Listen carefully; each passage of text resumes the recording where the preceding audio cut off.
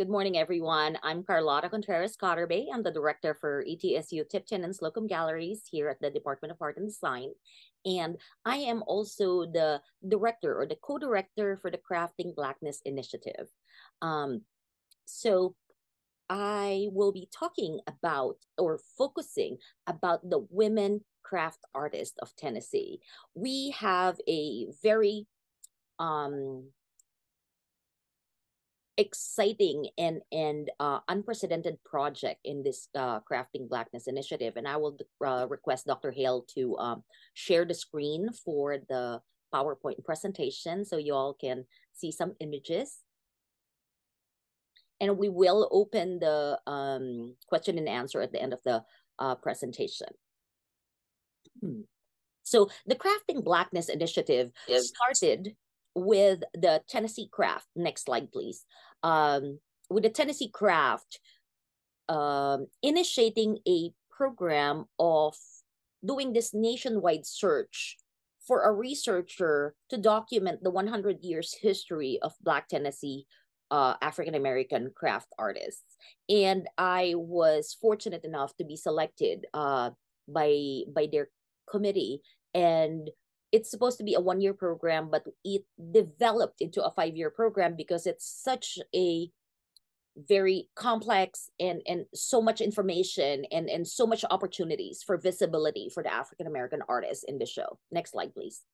So this project, just a really quick background, the 100 years history of African-American craft artists in Tennessee from 1920 up to the present will include a database of hundreds of Black Tennessee artists, not just craft-based, but African-American artists based in Tennessee, a collection of bibliography, artist statements, video, and a traveling exhibition starting this 2023 here at ETSU until 2027 to culminate in a major show, a blockbuster exhibition at the Memphis Brooks Museum of Art. But in the next 4 years, we will be traveling this exhibition throughout the state, focusing on African-American craft artists. And with the exhibitions are public engagements like panels, artist talk, workshops, and also full color catalog and coloring books that we will, and all of these are open and free to the public. Next slide, please. The Crafting Blackness initiative has become a very inclusive, very collaborative project. So just to kind of give you a rundown, the first 2 shows are here at ETSU. One has already been finished at Tipton Gallery that we opened last September 1st during First Friday. And the second one is ongoing here at Slocum Galleries in Ball Hall. The exhibition is co-curated with the fabulous Karen LeBlanc Sullivan. She is a director of advancement here at ETSU, but also an artist, a face painter, body painter, who is also a art and cultural advocate. She is one of the board members of UMOJA, the African American Unity Festival here in Johnson City. And so the next set of exhibition will be in March 2024 in Hiram Van Gordon Gallery in Tennessee State University, as well as in Todd Gallery in Middle Tennessee State University. And you can see in the fall, we have 2 exhibitions as well in Martin Public Library and the Lincoln Museum. And then in 2025, 2026, and 2027, we're going to be going to different parts of the country, of the state. After 2027, we will be going out of the state to bring these exhibitions elsewhere. Next slide, please. So these are just some of my partners. On the left is Bonnie Matthews. She was the Community Engagement Program Director at Tennessee Craft and now the co-director for the Crafting Blackness Initiative.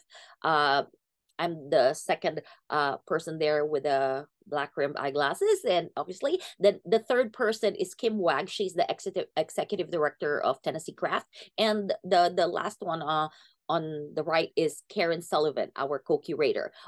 This was taken during the panel and reception last week at Slocum Galleries with the exhibition on the background. Next slide, please. So historically, African-American communities, not just in Tennessee, actually, go back, please. Thank you.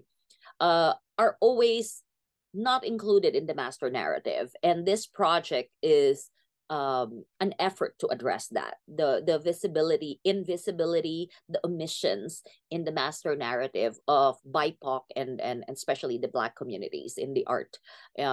So now that we are doing this project, we are employing craft in order to provide visibility and more understanding and really to kind of provide some of these missing narratives in history and art history.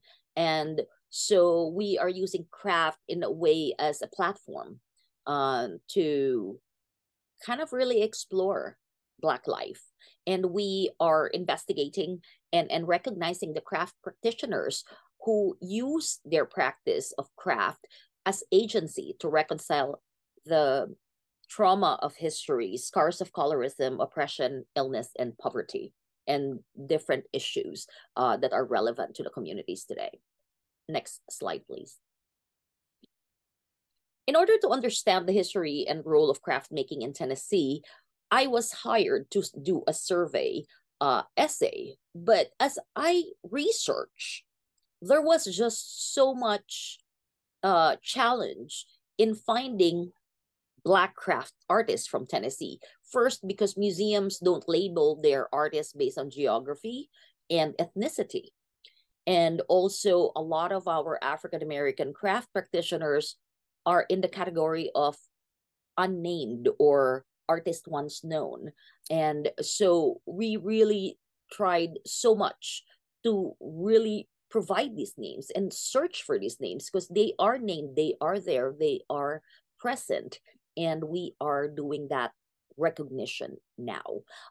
In the project, we also had some definitions of craft because people are like, how do you define craft? How do you define and select artists to be in the show? So we have on the screen, you will be able to read some of these definitions. But for us, craft is strongly associated with the handmade. It's very important that the art practice is using the body and the technology that uses their own hands or their own body in creating work.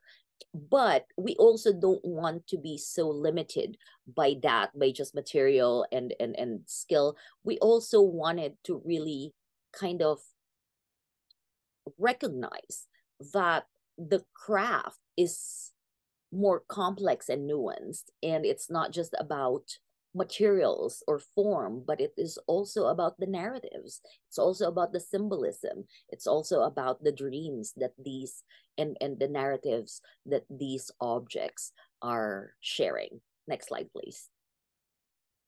For the purpose of next slide, please. For the purpose of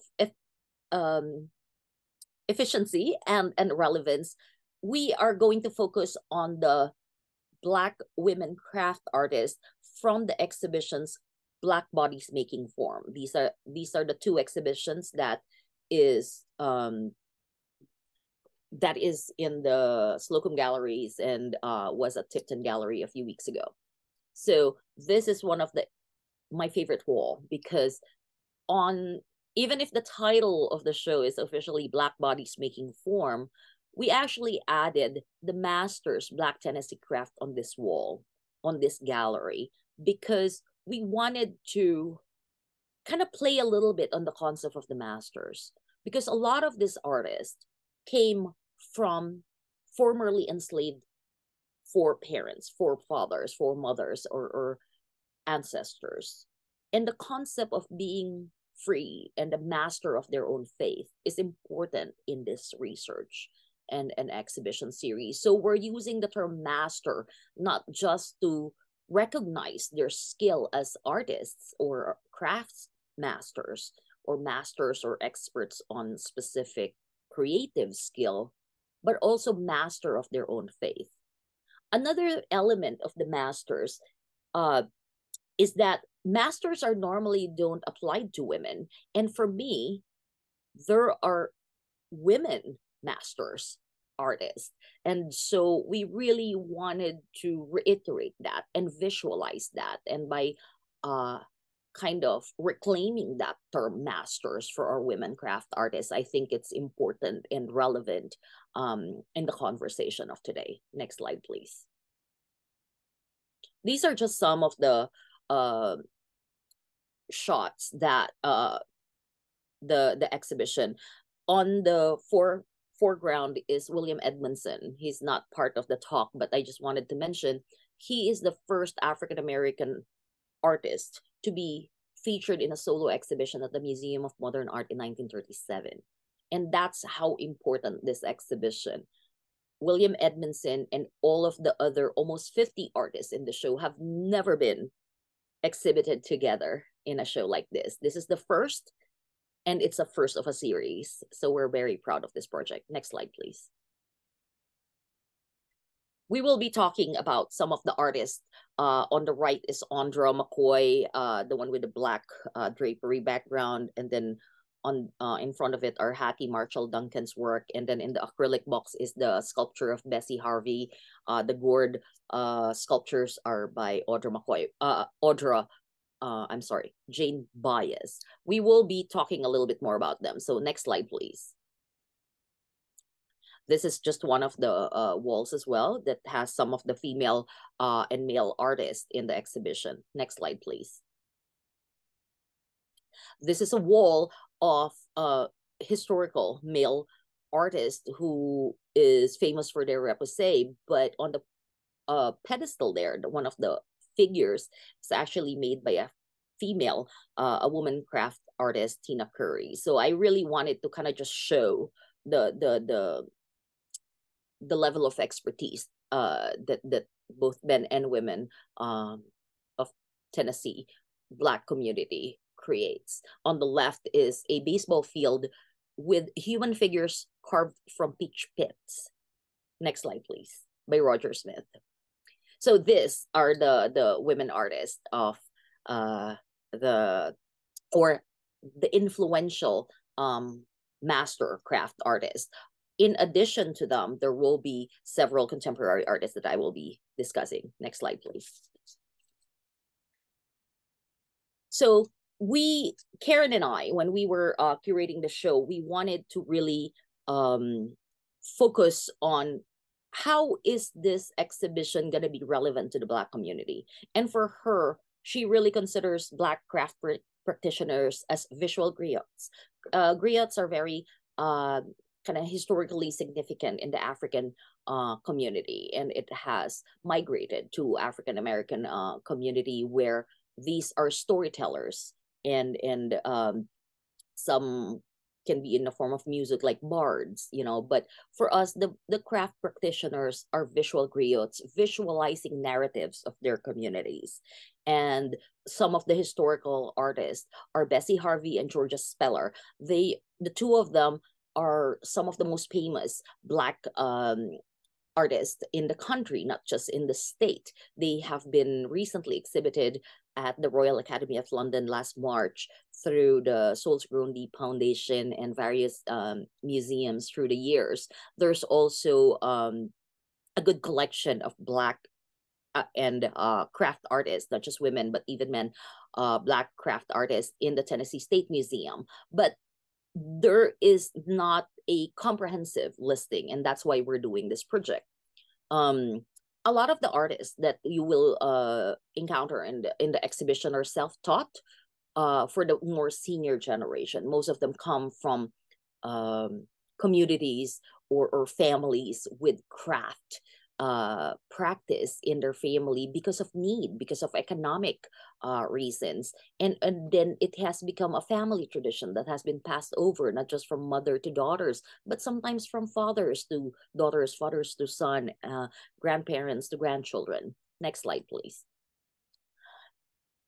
A lot of the artists after this senior artist, next slide, please, are now you know, from the self-taught folk artist, the post-civil rights generation are now in the academia. They have finished their BFA or MFA, and some of them were academically trained on a different field or a different art form, and then they migrated to the visual arts afterwards. So these are some of the people that we will be encountering later on. So this is probably our last slide that you will have text. The next few slides will just be images that you will see, and we will be discussing individual artists after that. So before I go to the individual artists, I wanted to emphasize that we investigate craft as visualized memories. These are craft, of course, is about function, craft object as functional objects or utilitarian objects, but they are also vessels of memory, and they represent or visualize vignettes of Black life and also Black bodies. So we gaze at craft through Blackness or the Black gaze, and we are amazed and enamored by the Black figures that these men and women have presented or created, because these are the empowered images of how they want to be seen or how they see themselves. And I hope this will be as inspiring to you all as it has been for us. Next slide, please. So this is the other gallery where the contemporary artists are located and displayed.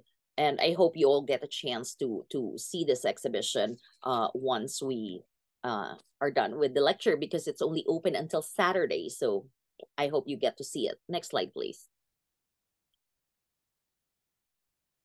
So these are some of the groupings. Next slide, please. The subsection that we just saw has something about, like, we talk about Black life and we talk about Black care, about Black beauty, and about the precariousness of the Black life. And this is something that is kind of expressed, that political aspect. So even if this is a craft show, we're still kind of pushing some of these issues and the boundaries and conversations of what is relevant to the Black community. So here we are looking at not just adornments but the body as really the body who demands a seat at the table, the body who rejects the violence and the trauma in history, and the Black body who demands repatriation or healing from all these historical scars. Next slide, please. This is actually a special wall because this is featuring Black Appalachian Highland artists. These are all Johnson City or Metro Johnson City artists that we have exhibited through the years and through the Juneteenth exhibition at Fishman Gallery. Next slide, please. This is Samuel Dunson, 24-hour news network, or he's not going to be part of the talk, but it's still kind of alluding to that historical trauma. Next slide, please. Okay, next slide, please. Now we are going to see, this is Tipton Gallery, and this is one of the subgroupings of the hair.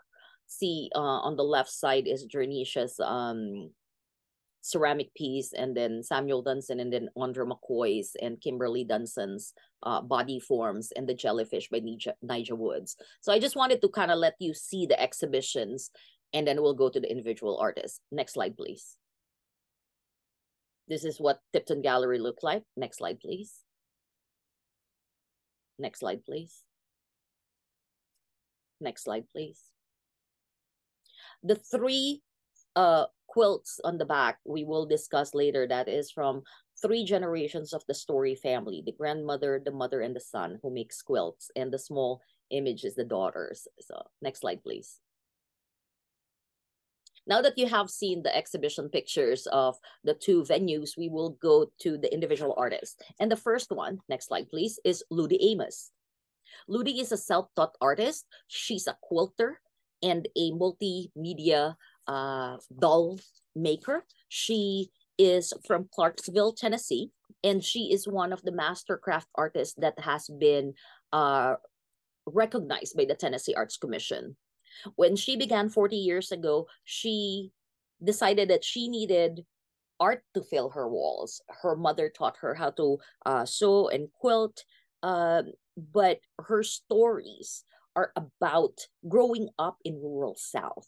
So this is something that is very common to the more senior artists. It's a kind of like a documentation and the need to narrate their stories, their history, their family, and the work that we have in the show is actually one of the rare works by Ludi that is usually either in quilt form or female figures. But this is a collaboration between her and another Black photographer, Carlton Wilkinson, who photographed the Million Man March in DC, and she made the dolls. Next slide, please. She curated this installation, and you can see a Black man holding a Confederate flag that really speaks of the complexity of history and the reality of the South, and also the dialectics, you know, in the African American community. So most of her work will show farm scenes or families on their porches reading, or she will do kind of like the more pastoral scene. But this is one of her kind of more obvious political work, and we really wanted it in the show to be like the first thing that you will see when you go to the gallery, because it really puts art and craft in the contemporary, where art and the traditions, when you think of craft, you think of tradition, that this is not a issue of authenticity or culture as frozen in time, but culture as evolving, culture as complex. Next slide, please. So the next artist is Jane Bias. She is from Morristown. Ludi Amos, who was an art teacher, similar to Jane Bias, they were coming from different fields before they practiced art in their later years. So Jane, on her second marriage, married to the Bias family. Her husband Ralph is a very creative family, and so she learned how to use her hands and use carving tools when she married to the Bias family. And she kind of calls her art Afro-Latin art because of her Native American, African American, and Caucasian heritage. When she started, it was actually her sister-in-law who kind of coined the term Afro-Latin for her. And she said that she, growing up in rural Jefferson County in Tennessee, she got a degree in horticulture, and she raised children and worked in local factories. But it was through the art that 15 years ago that she was inspired by the gourd carvings that she saw on a yard sale. And from then on, she kind of started making her own. And she is inspired by the African American tradition and the color palette and the accessories, and the shells, the shells that was used as a monetary or a currency in some African American communities, or African communities, I mean. So from a self-taught, she has been exhibited in like Oak Ridge Museum, and different places. Next slide, please. So these are some of her images that are clearly inspired by the African culture, but it's also showing like on the forehead, or it's kind of like reminiscent of the landscape, you know, of the state. So this is a amalgamation of her culture of being a local Tennessean, and at the same time somebody whose roots is connected to a land far away, and that is important. Next slide, please. Tina Curry, she is a master craft artist whose mentor is also a Black mastercraft artist, Bill Capshaw. Her work, she only started 27 years ago in clay making. She was actually from graphic design. She is based in Knoxville, and she makes figurative ceramic and metal works. Next slide, please. Her this work that is in the Slocum Galleries is one of those exquisite example of her figurative work. When she started making ceramic masks to emulate her mentor, Bill Capshaw's practice. But she said she didn't understand uh, the anatomy. And so she started researching and really learning about the human figure.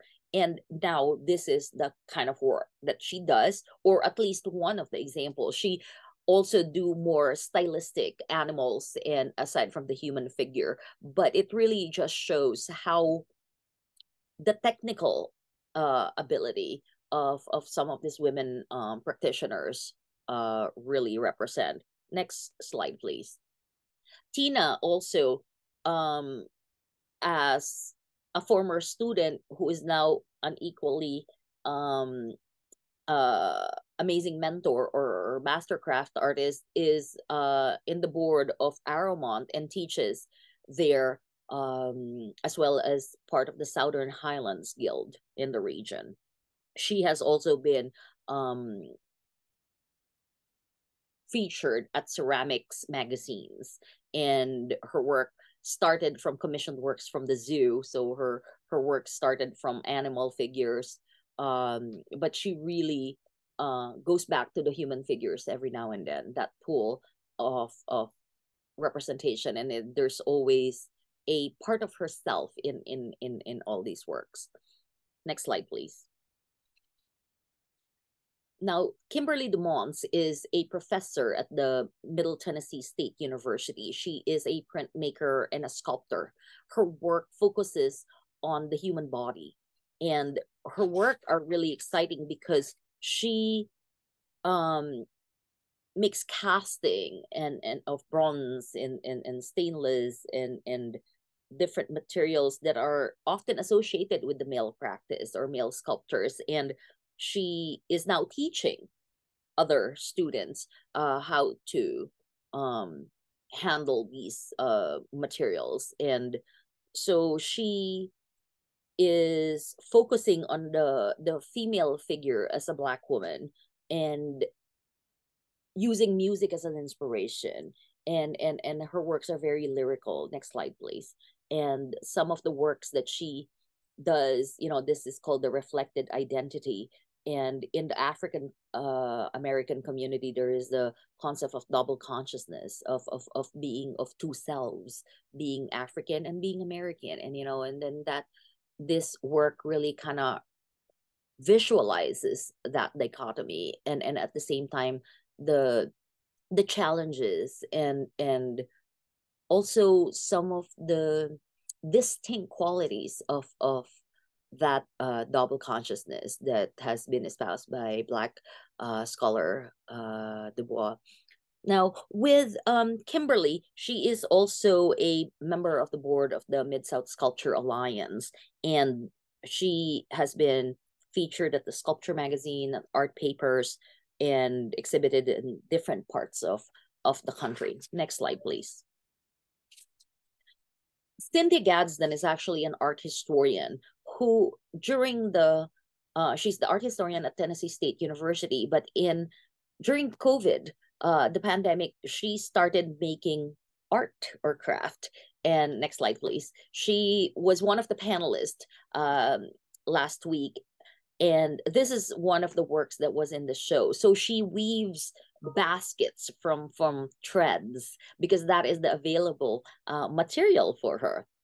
And last spring, she also curated a show about the hair in TSU, and it's very exciting how she is kind of looking back at the traditional, weaving process as a Black woman, and at the same time exploring some of these relevant issues about beauty. Her research explores the interconnecting threads of African American art, history, and culture, and how cultural knowledge is transferred and transformed from one generation to the other. So, um, this is, I think, her kind of world premiere, because this is the first time that she has exhibited her craft object, not as an art historian, but as an artist herself. Next slide, please. Bessie Harvey may be the most important Black women Tennessee artist, because earlier in her career, she has been exhibited in New York and various institutions. She is one of those artists that are called folk artists or self-taught. The Souls Grown Deep Foundation now renamed that and rebrands that grouping of artists into a Black South vernacular artists. So Bessie Harvey is one of those highly documented and highly visible Black women artists from Tennessee. This work on the right is from the collection of Knoxville Museum of Art. Knoxville KMA has one of the biggest collection of the Delaney brothers, two of the most historical and influential and renowned East Tennessee Black artists. And Bessie Harvey is also, they have several of her collection. Next slide, please. The bird that you will see in the show is actually, this is the first time that this has been shown in public, because most of Bessie Harvey's work is about the human figure. And Bessie Harvey uses roots or tree branches and found objects to embody her personal spirituality and speak about life's challenges. She was a victim of domestic abuse, and so her art became her salvation, and she really uses her art as her way of spiritual practice. She believes these works are her little people are imbued by the spirits of her ancestors and her kins. And her art came out of the struggle and became her tool for surviving life, not just economic, but social and marital issues as well. So she creates her dolls morph into complex sculptures by using paint and other accessories to adorn them, and these organic forms are then awakened dormant characters from within. So she uses her craft practice to bring out the spirit from within of this materials. Next slide, please. Now, from the senior generation to the more younger. So Elise Kendrick is one of the younger artists in the show. She was featured at the Frist Art Museum recently, and one of the featured artists that Dr. Cynthia Gadsden featured on her exhibition about women African American hair. So Elise is one of those academically trained artists, and coming from a long line of storytellers and educators, her desire to visually tell her stories are created forms through printmaking and painting and other mixed media. You will notice the different combs and hair styling objects on the background of this kind of, this is a stretch canvas with a t-shirt coming out of the square or the rectangular limit. So it's a very dynamic image, and you can see the text beautiful human. And this is a very common and very I think important issue in the Black community of redefining beauty, redefining the standards of beauty, because centuries and decades of oppression and white dominant standards of beauty have made the Black community feel discriminated and oppressed and little and ugly. And that is not right, because they are beautiful. They have their own characteristics and beautiful hair and beautiful color and different features that needs to be recognized. Next slide, please. So she uses Black figures and her experience as an African American woman as inspiration for her own work. And she also uses the Black hair, the different hairstyling in her work in order to share the beauty of Blackness and as well as to spark conversation through her work. She creates visual voices for the people in her community, giving them the permission to unapologetically take up space.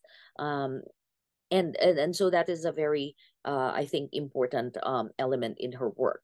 She uses women of color in her linocut prints, and the subjects again are about hair, race, culture, and disrupting societal norms. Often she uses bright colors or black and white, but sometimes um, she just really just want to visually communicate information about her subjects through simple gestures like this, combined with patterns and mixed media. Again, the shell is showing up here, and the black toned skin and the natural hair are very prominent in her work. Next slide, please. Now, Hattie Marshall Duncan, another one of the most famous mastercraft artists in the exhibition, is from Jackson, Tennessee. She is one of the only two African American artists in Tennessee that has received the Governor Arts Award, the highest recognition in the state for the arts. So she is also a self-taught sculptor. Hattie grew up with polio, and so when she was a young girl, she was not able to attend school regularly, and she was left in the house. And her father gave her or brought her art materials, not really, sophisticated ones, but just pencil and paper. And he was a folk artist himself, and she was inspired. She was very lonely growing up, and it was the arts that kept her company. She in the 1990s, she moved into the sculpture from the two-dimensional form, and she created her own paper clay formula. Next slide, please. So her work are mostly about the family and the community and the different people she knows. So the one on the left is Pamela, and the one on the blue blouse and white skirt is also Pamela. These two images are visualizations of her sister, Pamela. And so she creates these forms, and she's a very religious woman who trusts her intuition to guide her in her art. Much of her art depicts family and community members who are a vital part of her social network. Growing up, sibling politics and her mother being unable to really address her daughter's physical disabilities was a very big challenge for her. So her art is about forgiveness and art as a spiritual practice to survive the harshness of life and to create beauty despite of the physical illness and the poverty. At some point she was homeless, but now she is one of the mastercraft artists recognized by the Tennessee Arts Commission, who is passing down her skill through the apprenticeship program, first with her daughter and her grandson, and now to other people in the community. She her work is often paradoxical, being a spiritual person herself, but at the same time it is also very much reflected and reflective of the local African American community and the family life in Jackson, Tennessee. Her works are whimsical and amusing. Her figures have a deep spiritual dimension. They are very empowered, and they represent a certain kind of pride being an African American figure. She uses common household items, discarded materials, Right now she uses Amazon boxes for her paper clay, and she describes her practice as humble because it is composed of those common household materials, but also ambitious because her creative drive is dedicated, tireless, and productive, and also very innovative. She has been exhibited at like Customs House Museum in Clarksville, the West Tennessee Regional Arts Center in Humboldt, and the West Tennessee Delta Heritage Center in Brownville, as well as in Lata and Selmer. She is an amazing crafts person and also a very articulate lady when you talk to her. Next slide, please. The next two artists are younger generation who grew up in Liberia, who migrated with their family to Knoxville. The necklace that I'm wearing today is made by Woki Masakwai Dash Wicks, and her sister Tuberta Jackson made the brown dress. So these two sisters are nieces of the more prominent Black Tennessee artist Fritz Masakwai. Fritz was a painter primarily, but he also delved into his African ancestry by doing fiber work. And that inspired the sisters to really go back to their cultural ancestry. And their brother will send them beads from Africa, and they will bead them themselves. They will actually bead these materials using the traditional African technique, but also make clothes inspired by the African American fabric, or using African inspired fabric, but also some silhouettes that are very American and contemporary. So again, you will see the hybridity of culture here. They draw artistic inspiration from their homeland and its colorful tradition, and they create all these wearable fashion materials and objects. Next slide, please. We go again to another master craft artist, Andre McCoy from Memphis. She is one of those self-taught who grew up in a family of seamstress and quilters, and her mixed media quilts reflect this lineage. Her mother taught all the children how to sew and how to quilt, and her great aunt and grandmothers all quilted in the home where she grew up. So craft making is a family endeavor for Andre and for most of these craft artists. So she was raised in the historic African American community of Orangemount, a very significant historical community because it's one of the first privately owned communities organized by the African Americans who were formerly enslaved and purchased land to create and build a community of their own. So this is a very important community, Orangemount. So at the very end of this presentation, we'll have something about Orangemount as well. So Ondra seeks to carry this distinct legacy of quilting in her family, and from the utilitarian and celebrate like visual celebration of marriage or death in the family, now the quilts have become a reflection, as she said, of the diversity of innovative techniques, medium, and improvisational thought of the African American communities. So Ondra said her spiritual and moral obligation to pass down what she has mastered in the textile arts is African American quilt making is an American art and is as rich and diverse as we are as a people. By her efforts in sharing her knowledge in this field, she is passing on the old songs of memories, promises, blues, and faith. So Ondra will be coming to ETSU tomorrow. So I all encourage you to go to her workshop at 2:00 on Friday at the Reese Museum, and the panel and reception for the Sammy Nicely collection, African American art collection, on Saturday at 4 to 6 p.m. So you can meet in person Ondra McCoy. This piece is a curtain that she made specifically for Sammy Nicely, who was a friend of hers. Next slide, please.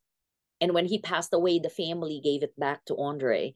And these two pieces are very special because this is a collaborative work between Andre and Sammy Nicely, who's famous for his ceramic masks. Next slide, please. Now, we will gonna go really quick with the next artist because I know we only have a few minutes left. Elishaba Morozic is a tattoo artist, also an academically trained Black artist who has made this hood cloths. This is actually inspired by the African mud cloths, but she collects the soil from her neighborhood in Nashville, so she calls it hood cloths. And so for her, it's the hood cloths are important because of the connection with the African lineage, and also each piece is an assertion, a reminder that the power to define Blackness lies within us, or the Black community. It urges the Black community to look beyond the facades, to question the origins of the symbols that we embrace, and to craft our identity from a place of knowledge, pride, and truth. Next slide, please. This next one is an installation honoring her great grandmothers, great aunts, mothers, and grandmothers. This is her maternal altars, and it is a homage to the tangible bridge to her ancestral lineage that stretches back centuries, encompassing both pain and perseverance, and the reflections of this lineage of strong Black women who withstood the onslaught of adversity, from the brutalities of enslavement to the harshness of Jim Crow. These altars are more than just artistic expression, according to Morozic. They are spiritual ties that binds her to these incredible women who survived and thrived against all odds. So next slide, please. She also has a series that kind of works on the shows the cotton as a very important symbol of oppression and trauma in the African American community. The Cash Crop series delves with the profound and often painful history associated with cotton, where the pinnacles of global prosperity for the United States bears with it the weighty history of forced labor, displacement, and cultural detachment of innumerable souls of African descent. As an artist, Morozic considers her journey as an oscillation between local roots and global platforms. Currently, she is in Africa right now, touring some of these weaving communities to further improve her art. So the essence of the work is that the essence of the Black spirit, or the African American spirit, has been capitalistically exploited, and we as Black people are indeed golden. Our very essence shines with the luster of resilience, strength, and boundless beauty. That is why our culture is so fertile, growing through every tribulation, blooming into the influences that change the entire world. So she is reclaiming the symbolism of cotton to kind of reassess history and reclaim their role in it. Next slide, please. Althea Mary Price is a nationally renowned printmaker and mixed media installation artist who uses artificial and human hair in her work. She is a person who is concerned about the Black youth and the Black women historically, and the risk that they are facing in the current situation. She is very much interested in kind of assessing and reflecting on the topics of the real and the false, the decoration and the imitation, as exploration of these materials are also symbolic of the history of the African American community that she is wanting to explore again the issue of hair and the standards of beauty inspired by the social implication and its relationship to female identity, women, and culture is the cornerstone of her work. Next slide, please. So these are like some of the helmets that she has made for a series for her, inspired by her daughters. Next slide, please. Jernicia Onekwalu is one of the youngest participants in the show. She just received her BFA from the Middle Tennessee State University, and these are from her BFA exhibition. Her desire to represent the global majority, specifically of African American and African descendants, to play with these traditional women's hairstyle, fashion, and characteristics that embody power, culture, beauty, and strength are the subject of her work. So she was born in Murfreesboro and raised in Memphis, Tennessee, and now she is based in Nashville making these ceramic works. Next slide, please. Next slide, please. Another ceramicist, a more senior from Jernicia's figurative work and to the more functional vessels of Jackie Schickler. Next slide, please. Jackie is a performance artist who came from music and stand-up comedy to the visual arts. Her husband, Mark Schickler, is the prominent scholar of the artist William Edmondson. And Jackie has felt like her years of training in the performance art and all of her experiences in the other forms of art has affected her art creation. And this is a work that displays sgraffito, which is a very Italian process of having layers in clay and paint, and then she etches them to reveal the different colors of those layered and in a way, you know, the African American culture, the various layers that is showing and unfolding is kind of symbolic of that. She says her life as a singer brings the presence of rhythm, tone, and harmony to her work. Her actor's life expresses emotion, drama, humor, and play. Her director's life offers perspective, guidance, and discovery. Making pots allows these creative aspects to appear as utilitarian vessels, but also in the making, she appears. So her vessels are representative of herself. Next slide, please. Next slide, please. Now, the next one is Viola Spells, and we are getting to our last artist in the group.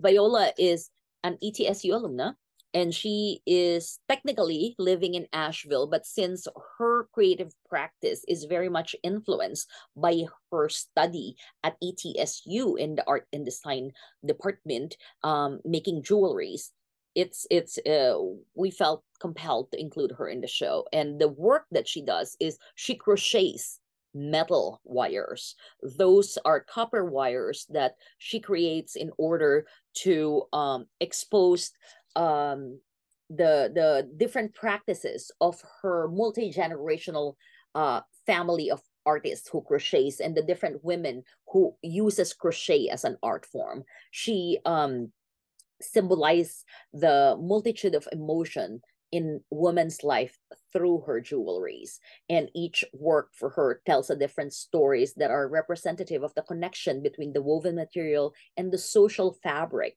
that create color and comfort in the homes, families, and communities of women around the world.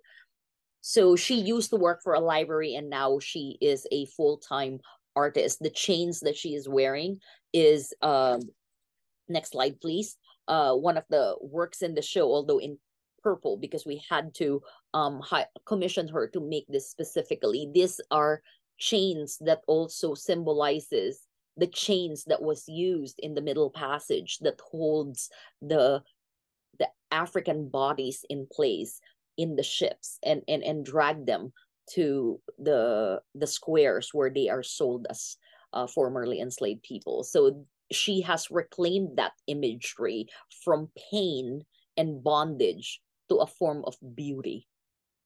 Next slide, please. Another alumni from ETSU is Lydia Wilson. She is, next slide, please. She is a doll maker who also was an educator. And next slide, please. Similar to Viola, she also kind of started late in her art career. She was practicing a different role, and then went to the arts and really use it as a spiritual practice. Next slide, please.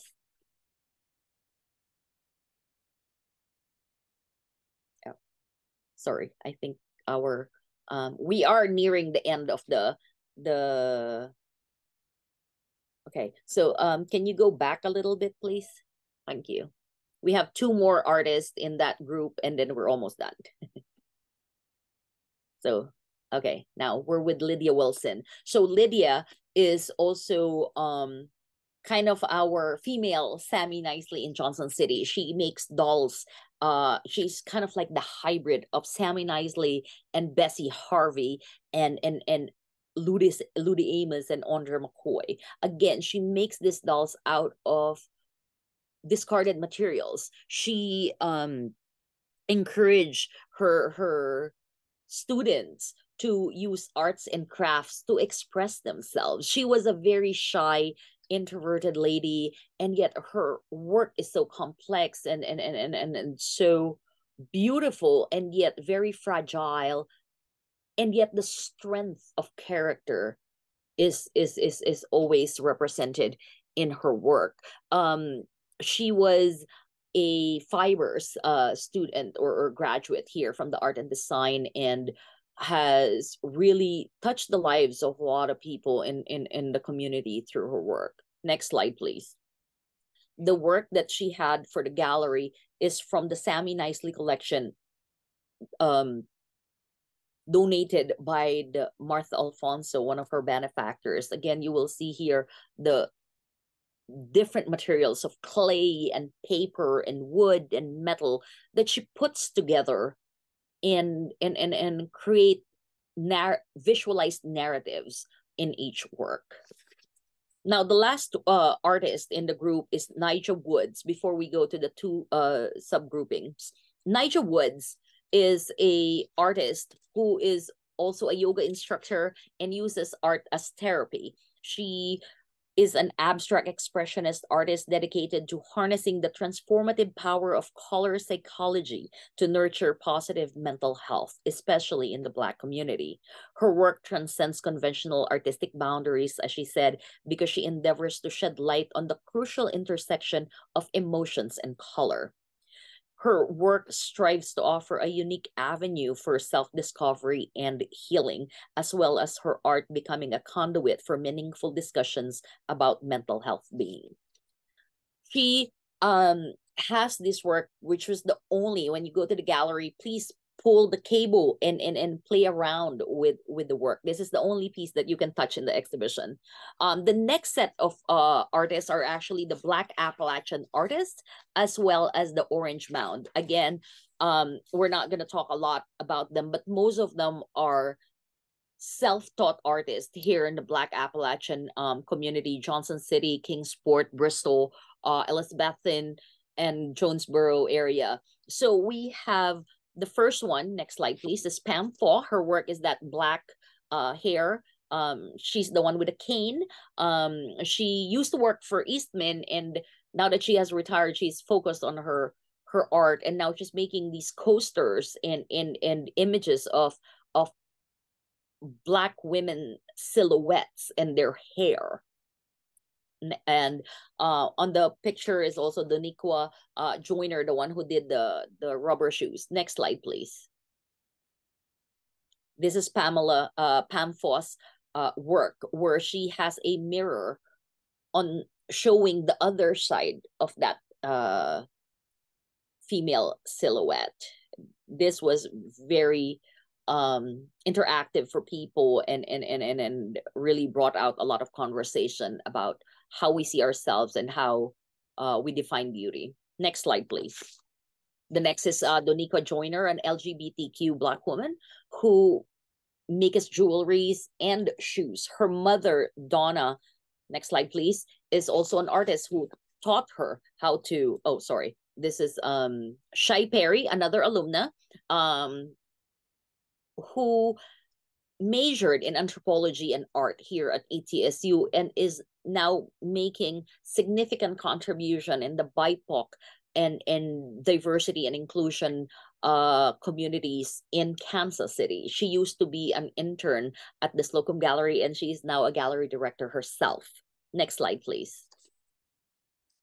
The last, this is Donna Olejani, Doniqua's mother, and she makes bags, and now her daughter makes shoes. Now, next slide, please. The last group in the Appalachian, Black Appalachian historical Highland artists are the Story family. Magdalena Story, this work is a collaboration between Magdalena and her friend Ayla Coombs, who has passed away. Next slide, please.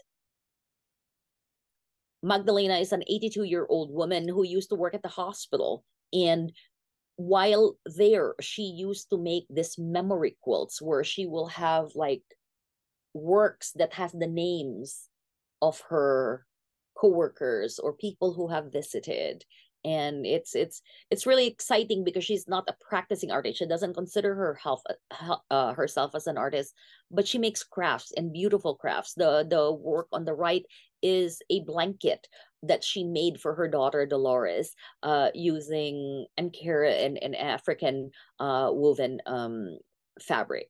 Her mother, Mattie Preston, is also represented in the Tipton show, where we had one of her mother's, Mattie Preston's work, one of Magdalena Story's work, and her son's quilt on the wall. Next slide, please. That really kind of shows the multi-generational element and a transfer of technology and knowledge. Lastly is the Orange Mound Collective. This is, I mentioned earlier, the Memphis group, one of the first historically significant communities of self purchased community of African American communities in the country.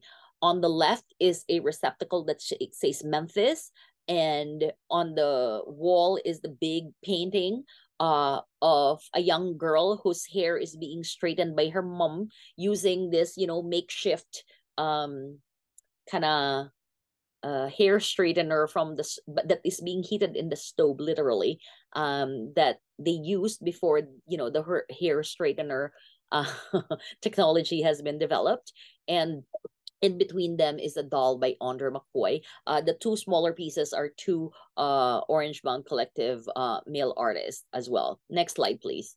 So there's only last two artists that I will discuss in this group. This is the collective work because, like I said, Orange Mound is such an important historical community. So we wanted to invite the group to have a work in the show because I can't invite all of their members all at the same time. So I encourage them to make a collective, collaborative fiber, and this is what they have. And it was coordinated by, next slide please, Lurlyn Franklin, a painter and an art educator who's also doing her art history masteral education at University of Memphis under Dr. Ernestine Jenkins, one of the co-directors for the Crafting Blackness Initiative project. Next slide, please. Lastly, Luella Marshall. She is the gallery director of the Orange Mound, and the garbage receptacle is really interesting because a few years ago she said there's just so much garbage in the Orange Mound community in Memphis that their local government wasn't collecting.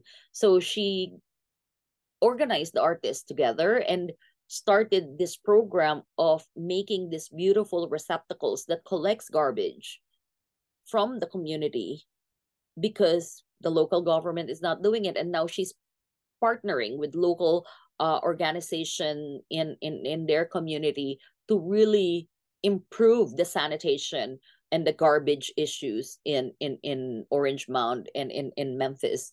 as a city in general. Luella, also, I wanted to mention, was a young activist when the late Martin Luther King Jr. went to Memphis during the garbage sanitation protest and rallies. And so she was a young political activist then, and now in her older years, she is still an activist for her community and using art as she employs art in solving these problems, and a continuation of her civil rights movement activities. The next few slides are just pictures of the artists who are in the show. Next slide, please. So these are some of the artists who attended the reception last, and mostly Appalachian Highland artists. Next slide, please.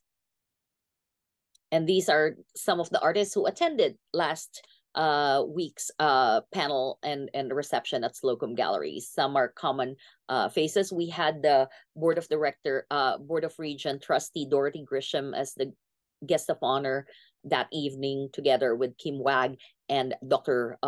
Kimberly McCorkle, our provost. Next slide, please. And I think that's the end. So these are the 4 panelists that spoke about Black art and Black craft. Bridget Jones, Bonnie Matthews, Dr. Cynthia Gadsden, and Elishaba Morosik. Next slide, please. I think that's it.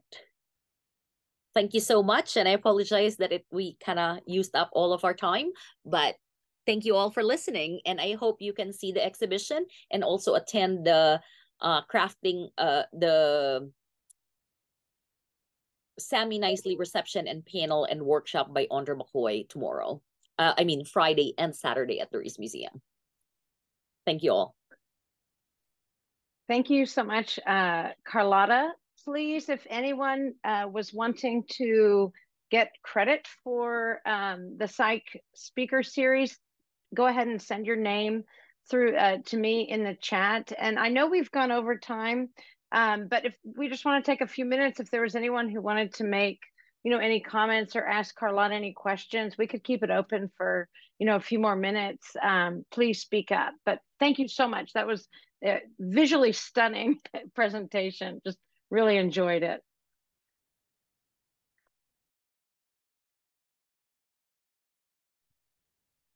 Karlota, well, Ms. Phyllis, hey, amazing. Thank you so much. The exhibit is brilliant, and your discussion of it is, I'm so glad I got to hear this discussion. I have a quick question. I noticed you were talking about, I love the Black South vernacular art.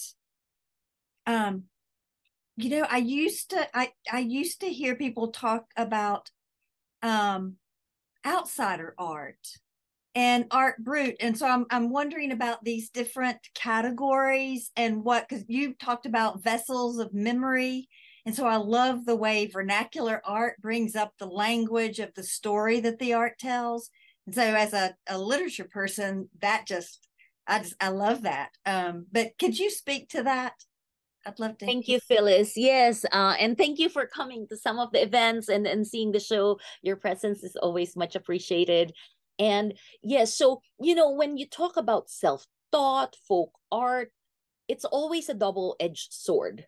So a lot of the BIPOC artists have been packaged as authentic and, self-taught, like, how can they make this beautiful art despite of their uneducated background and poor communities, things like that. So, with the Souls Grown Deep Foundation, it's a organization in Atlanta who started collecting Black Southern artist art. And they have started kind of really inviting historians to talk about folk art and self-taught and really redefining. And they were the ones who started using the Black South vernacular art, because a lot of this artist, it is a language. It's a visual language, the art that they do. Some of the most famous artists are in Alabama, but we have, like I said, Bessie Harvey, the Speller couple, Joe Light and several Tennessee artists are in their collection. And it's, you know, a lot of them were doing yard art, they're doing like folk art, sculptures made from discarded materials, and there's always the element of the spiritual. And they figured, you know, from the term folk art and self-taught, that always has a patronizing kind of undertone, and always like a, like this big brother kind of like, you know, connotation, or it also kind of discriminates some of those who are academically trained but are Black creatives. So the I think I really like, I personally like the Black South vernacular term, because there really is a distinct form and technique and stylistic process that they have developed, even if they didn't know each other personally, because of that common bondage, that common economic and political oppression that they have suffered as a community with their forefathers, you know, as formerly enslaved individuals. And these artists have really tried to kind of make sense of their world and express themselves through the art. And it is a vernacular, and it is a very distinct Southern vernacular, and common in the Black community. And of course there are Southern non-Black community that may be similar, because they also underwent a lot of economic hardships and similar political. But we can never really put into a kind of a simple term what the African American communities have undergone, and it's still undergoing.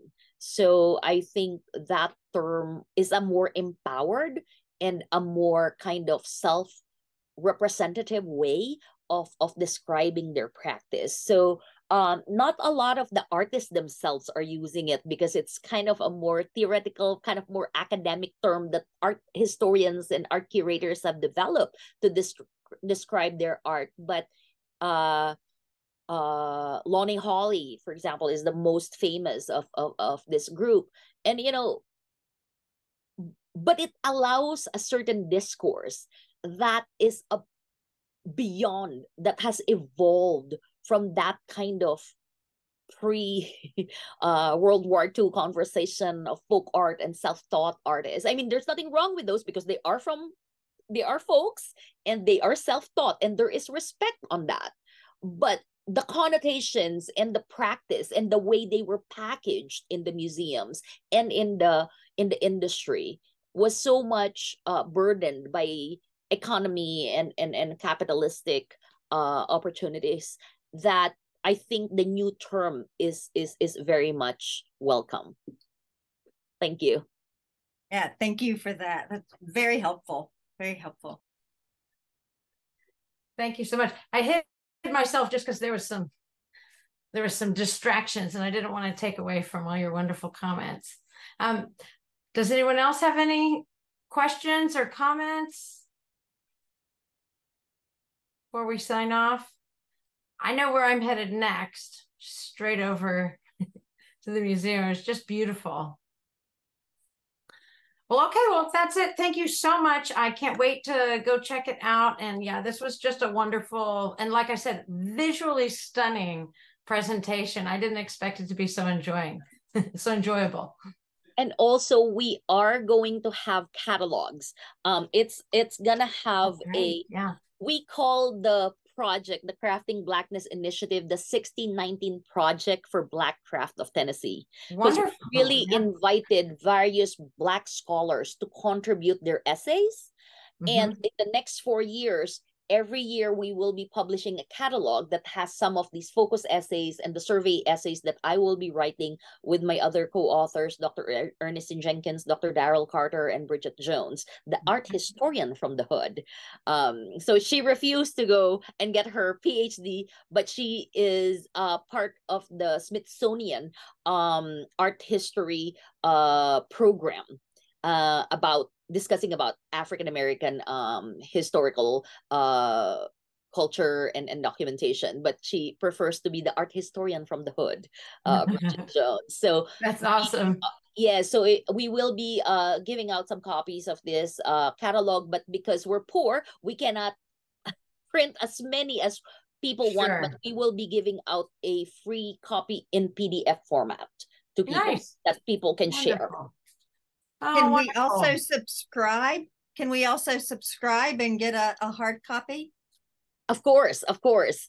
Okay. Yes, I will reserve some for you, Phyllis, of course. Yes, and our partners, you know, we're prioritizing, of course, our artists, our partners who have lent the collection, and you all are partners who have participated and attended some of the events.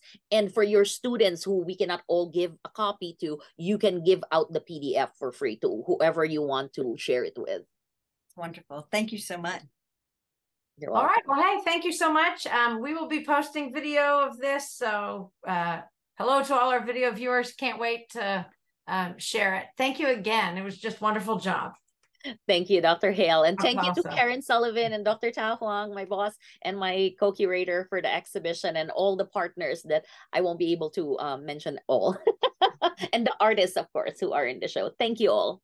Thank you. Thank you so much. November 1st, Friday, Asian Adopted Journeys of Asian Women Artists. So we will be having that on the first Friday of November at Tipton Gallery. And next week, we are featuring an Asian American woman artist, fiber artist from North Carolina, John Rue One, with a reception and artist talk on October 10, Tuesday from 5 to 7 p.m. at Slocum Galleries. Okay. Cool. Thank you for letting me. Okay, great. Bye. Thank you. Bye-bye, everyone. Thank you so much.